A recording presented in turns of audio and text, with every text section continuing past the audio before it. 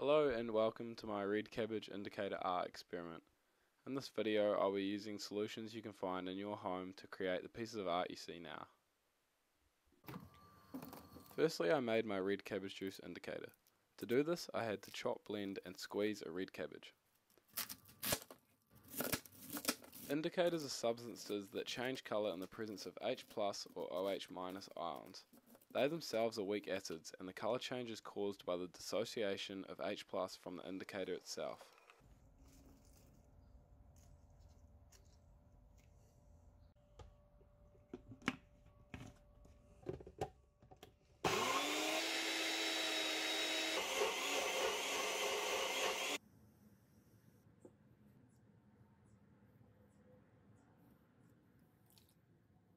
Here is my red cabbage juice indicator product. Next I prepared my solutions of lemon juice of pH 2, apple juice pH 4, water pH 7, laundry detergent pH 11 and drain cleaner pH 13. Each of these solutions have a different concentration of H+ ions and therefore will have a different effect on the red cabbage juice indicator. To demonstrate this, I did a tester of my solutions on some paper I painted with the indicator.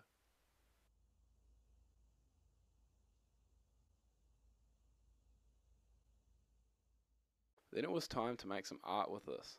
I painted some watercolour paper with the red cabbage juice, and once it was dry I used the prepared solutions to paint on it.